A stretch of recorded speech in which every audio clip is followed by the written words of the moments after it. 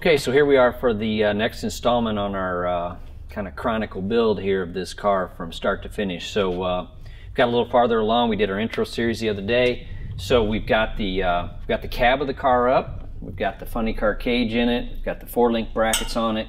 We're not going to go into a bunch of detail about the chassis build on this because we've already done the extensive video on the how-tos of putting the chassis together. So as we get to some of the more critical parts in the car, we're going to spend some time on that. But this is just an update on the progress. So we're moving along pretty good. We're getting ready to start on the back tail section of the car. So we'll tomorrow we'll set up some fixturing, some jigs, and we'll do the tail section in the back, tubing, all the stuff in the rear, and then we'll move to the front. But here's a few short clips from that tutorial video to give you an idea how the chassis kits go together before we move on to mounting accessories and engine and transmission in this car.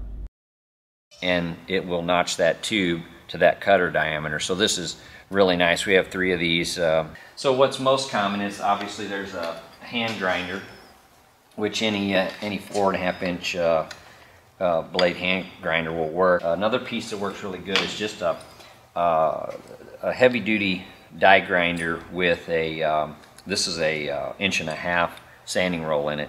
This frame rail length needs to change with the wheelbase change. So for instance, if you were building this car at 112 inches, you wouldn't want this frame rail quite as long. First thing we're going to do after the floor is finished is we're going to erect the main hoop.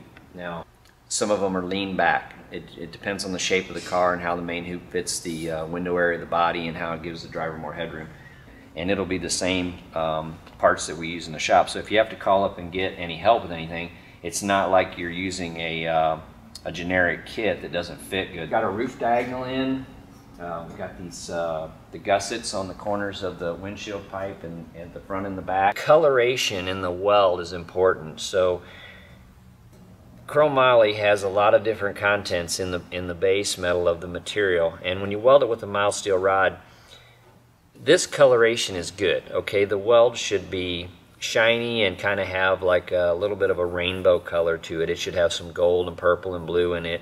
Okay, so we'll adjust these tubes around and spread them out and fit them to the seat according to whatever seat package we're putting in the car. You want to think about all the tube placement in these cars is that you know, you've got to cover it later with some kind of a panel or a floor. Partially on the 4-link bracket and on the tube also, so they're kind of corner fit. And that corner fit allows it to also gusset the top of the bracket. So and we do that a lot in on all the tubes in the car. That gussets this corner. So now this joint here is much stronger, and you can see this tube is the same way. It would be really easy to fit this tube to here or to the rear cross member and then just weld it around there. But then you leave this main hoop kind of exposed to just the one joint at the bottom. While we're in this view here, we can see that we've got the wishbone tabs tacked on here, and they're on a little bit of an angle. Once you get these located, they're actually cut to this radius so that they lay in this this bent area of this rear frame rail. This is one of the few little tricks that I'd like to point out. Either use the tab or the cup and mount it on top of the strut, and then you'll have this location so that when you're applying the brakes and that the control arm has actually got a good angle to push into the chassis. You don't really want to put it straight so that it's trying to bend it back. You want to get it back behind that axle center line. Those will get capped and welded 360 degrees around, and that way that's all finished off and supported properly from the end. Getting pretty close to wrapping this thing up. Like I said, we're on day 7, so if you guys are badass chassis builders, by 7 days you should be able to have this thing together just like this.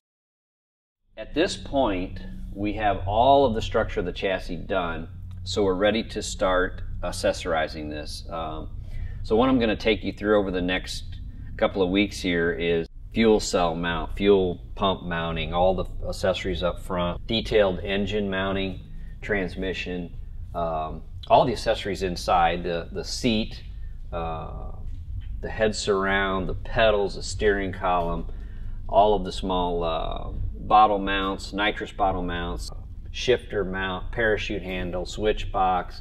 we're going to kind of work our way from front to back, and we'll spend a little time on each one of those components and try to give you an idea of how we mount it and some tips that'll maybe help you when you're doing it yourself.